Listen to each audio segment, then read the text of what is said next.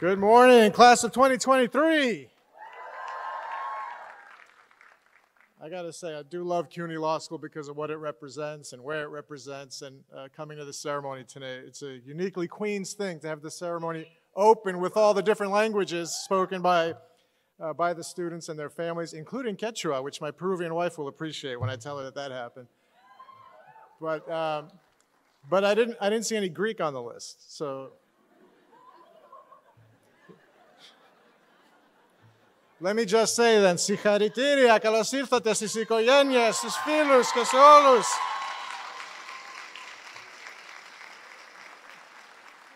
Ευχαριστώ που ήρθατε να συγχαρείτε τους μαθητές της 2023.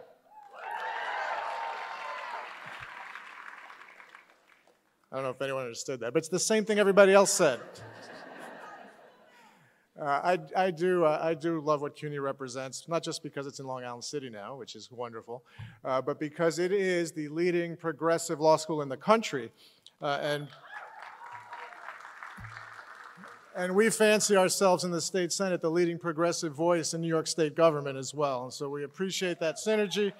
Senator Bailey, your own Senator Bailey, and I have been working very hard to advance so much since we took the majority just a few short years ago. You know, the state senate was in Republican hands for about 100 years until we now have the largest Democratic majority the state has ever known. And we've been able to do some amazing things, including one of the most impactful things we have done was reshape the state's highest court just this year. We had a big confirmation battle, and where we ended up was with the great Chief Judge Rowan Wilson at the State Court of Appeals. First black chief judge in the history of New York State, and his accomplishments are not just demographic. He is known as one of the great progressive voices in our judiciary, so we're thrilled to have him leading the way for us.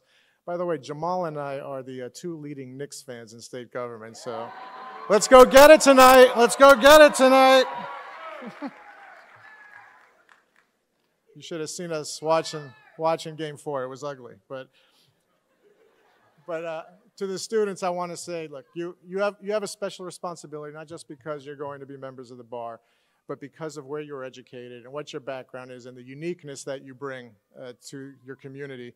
We saw it a little bit 15 minutes ago, right? But we expect that kind of activism. We expect that kind of organizing from you.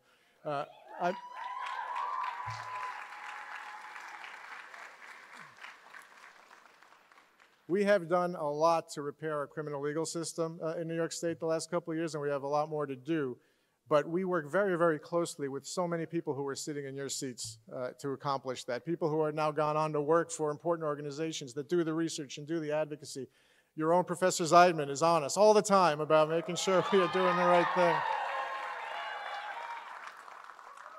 And those of us who sit in these seats, which one day you will as well, I'm sure, many of you, rely on all of you to hold our feet to the fire, to tell us what we're doing right and wrong, to tell us how to do it better.